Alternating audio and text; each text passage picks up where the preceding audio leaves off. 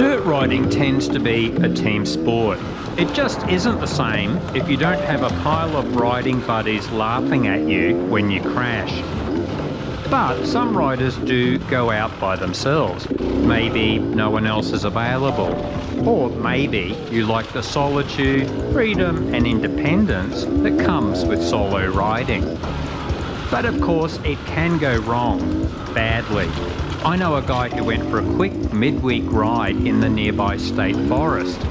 He was only 30 minutes from his house when he broke his pelvis and couldn't move. No water, no food, no phone reception in this valley.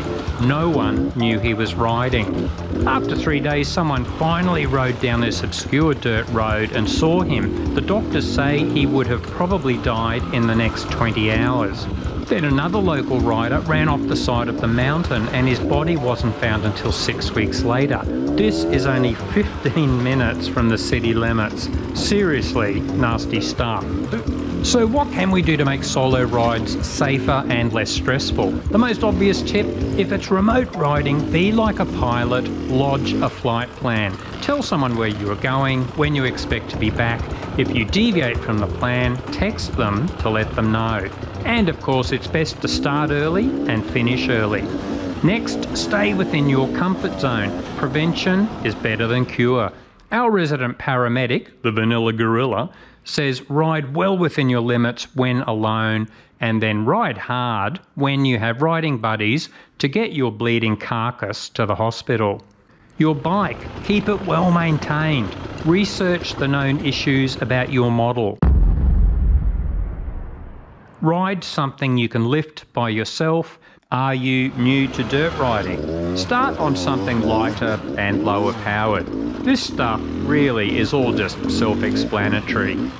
A good toolkit. How much you carry depends on how remote you will be riding. If you Google adventure riding toolkits, you will get some really good detailed info from solo riders who really know their stuff. A first aid kit. Basic first aid kits are usually fine for day rides. The longer and more remote it gets, you may want an advanced kit. But you will also probably need a first aid course to know how to use the advanced shit. Here are some basic suggestions, and check out suggestions on the ADV Rider forum. Riders who are paramedics have some really good detailed info for the serious solo rider. Protective gear. Riding solo means you really want the best gear possible. Personally, I wear the best quality motocross boots possible, just to minimise the chance of foot and leg fractures. Ask me how I know what those feel like. Middle-aged guys, consider some type of armour for your chest. Research shows thoracic injuries are quite high for us guys once over 40 years of age. Consider putting next of kin details and any allergies printed on your helmet. Think about bright riding colours for your riding gear that are easily seen by search and rescue teams. There is heaps of useful info out there. Again, just Google it. Food, water and accommodation. When riding solo, you want to hope for the best, but prepare for the worst. If you crashed off the track and can't move and there's no phone reception, how long can you survive?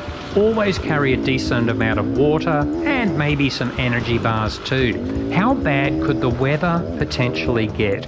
A space blanket can keep you warm and keep the rain off you.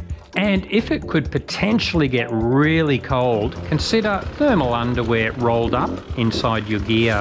Think about water purification tablets and insect repellent in your first aid kit. Some guys even carry a pair of sneakers so they can walk back home if they are miles from anywhere. Electronics to the rescue. Thankfully, there are all sorts of stuff out there to prevent us being stranded for days without help. Your cell phone. Pick a decent phone and a plan with the widest possible coverage. Install GPS and tracker apps so that someone can see where you are as long as there is phone coverage. Also have a dedicated GPS unit on your bike. just use the phone as a backup GPS. If you are getting really remote, check out personal locator beacons and emergency transmitters like EPIRB and SPOT. You can get satellite communicators for communication anywhere on the planet. Remember, keep that device accessible. For example, if you can only move one arm after a bad accident, you might not be able to get your backpack off and rummage through to find your device. Make sure you keep your devices charged via a USB outlet on your bike. This is a huge area with electronics. Just do your research. Riding tips when stuck. Carry a tow rope. Consider a pulley system or mini winch to drag your bike out of a mud hole or back up onto the road. Can't get traction? Drop your rear tyre pressure down very low for a big footprint and heaps of traction. See our training vid on the Enduro channel, Riding Tips When Stuck. Have you got extra tips? Let us know and we'll add them to the list. I know it can be a downer looking through this list because dirt riding is meant to be about fun and chilling. But if you are riding by yourself, there are the risks, of course, so just look through all of these details, pick and choose the stuff that works for you in your situation. It really makes sense to hope for the best, but prepare for the worst.